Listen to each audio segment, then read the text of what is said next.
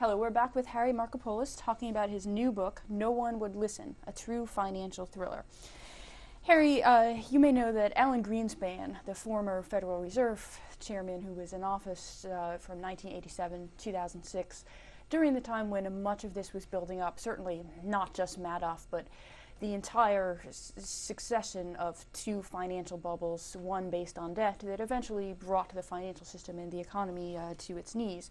And just last week, Alan Greenspan came out with a paper on the crisis called The Crisis, and he said in the paper, "In the aftermath of an actual crisis, we will find highly competent examiners failing to have spotted a Madoff."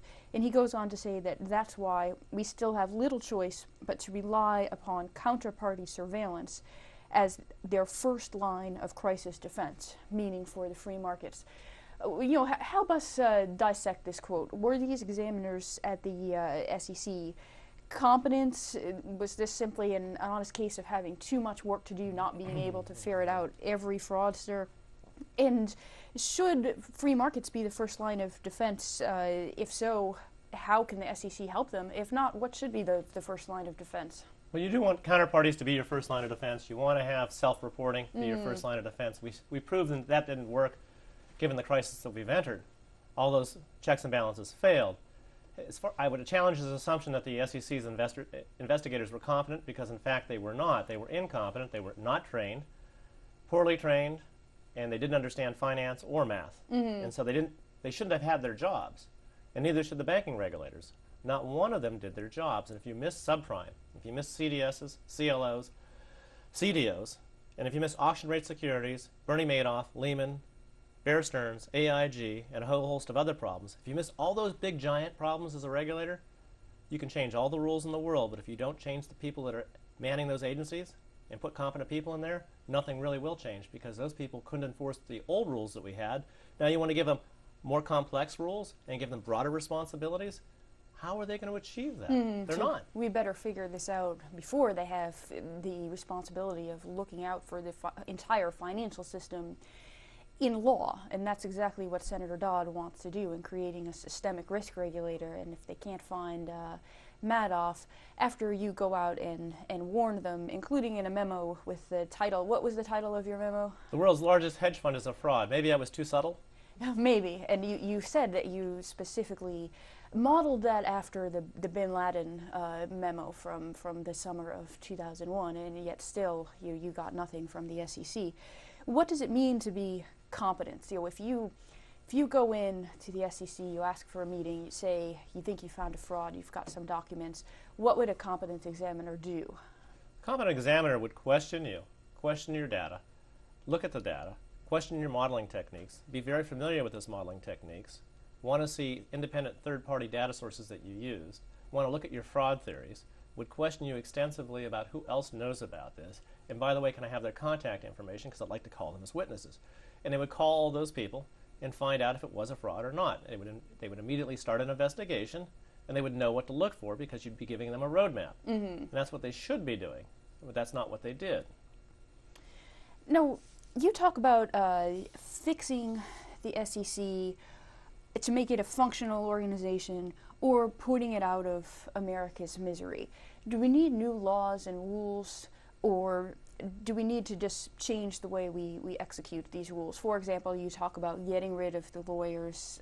You talk about making sure that these people have experience, that they're paid better. Should it be more like the Foreign Service, where after you've done some time on Wall Street, you kind of give back and really do try to use your knowledge to figure out what's going wrong? Or would that just be another case of people from within the industry protecting their own regulatory capture? I mean, how do you, in the end, how do you fix this problem of there's always going to be more money on Wall Street than there is in government? You need new rules. You need to bring over-the-counter derivatives under control and under regulatory scrutiny. Right. You certainly need to regulate hedge funds. So they're going to get new rules. They're going to get new powers. They're going to get rules to put big firms down, kill the big firms, so they're not too big to fail. Hopefully we do get that. But unless you have a new regulatory scheme, right now you have 7 different regulators, 7 different computer systems. You have these global, powerful financial conglomerates. They may have an insurance arm, a broker-dealer arm, an asset management arm, a proprietary hedge fund trading arm, and they may have other arms. Well, you need to be able to connect the dots. Having 7 different regulators with 7 different computer systems will not connect the dots. Prior to 9/11, we had 16 different intelligence agencies who didn't share information with one another. Now they do. That's the difference. They're able to hopefully connect the dots. So you need to combine the regulation, make one super regulator with one computer system so that you can go in with cross-functional teams of competent regulators, which I mean coming from the industry.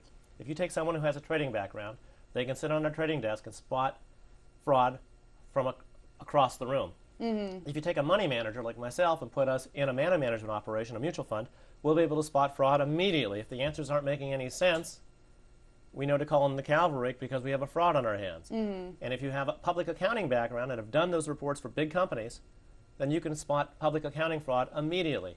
And that's what they need to do, is a foreign service type model. Bring people with no hair, gray hair, or dyed hair into government service and compensate them properly.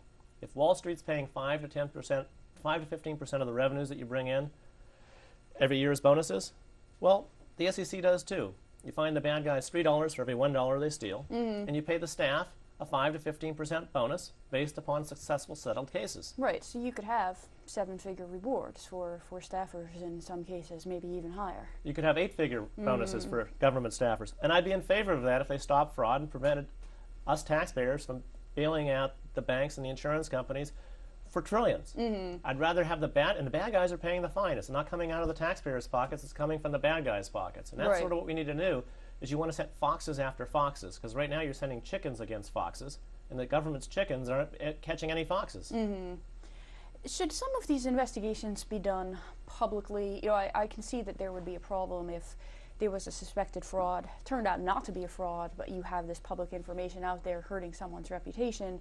But then yet you see that at least with companies that are publicly traded, like Lehman Brothers, like Bear Stearns, you had short sellers like David Einhorn, who wrote the foreword to your book, saying publicly something's wrong here. You had a public debate about this. You had market signals where the stock was going down. So you had a greater chance that markets could work. With a fund like Madoff's, this was private. As you said, he even told his customers, don't tell people that you've got your money with me or I'll kick you out of the fund, which in retrospect would not have been a very bad punishment. Should the SEC have some kind of public blog where they invite people like yourself to say, look, I think I found something here. People should either prove me right or wrong.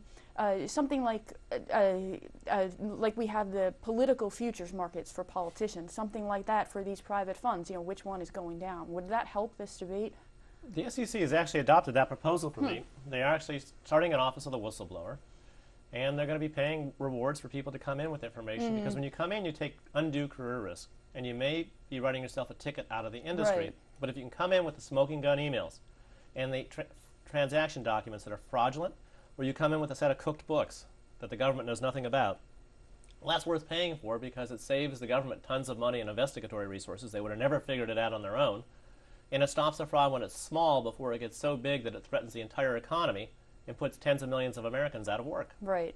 Something as simple as forcing these hedge funds to do their trades through many different financial institutions and have the trade confirmation sent directly to the customers. Would that have helped a great deal, that you've got a rule that says Madoff has got to do his trades through 5 different firms, whether it's a big firm, a small brokerage firm, and then the customers are getting the confirms, maybe they're throwing them away, but at least there's something that if you're not getting anything, as you note, Madoff had a huge advantage because he cleared his own trades. There was no outside group saying, wait a minute, this guy said he's got $65 billion, but he doesn't have any money. I don't think customers would know what to do with the trade confirms. I don't know if it would place the responsibility on the individual investor. But certainly the fund of funds should have been getting those trade confirmations. They should have access to a computer system, full transparency, to see his trades after they had happened. And you certainly shouldn't allow self-custodying. Self-custodying was a big danger here. Madoff kept score, and he kept all the money. And so, of course, he was going to give himself high marks when, in fact, he was just stealing the money. Right. You mentioned the late Thierry Villouget, who was in charge of this Access International right next door to us here on Madison Avenue. he ran one of these feeder funds, unfortunately, into Madoff on behalf of these European customers. And both you and your colleague, I believe, in the book, you described these conversations where you said to him, Madoff is a fraud, and he said that cannot be true. I'm paraphrasing here, but that cannot be true, and if it is true, I am ruined. And then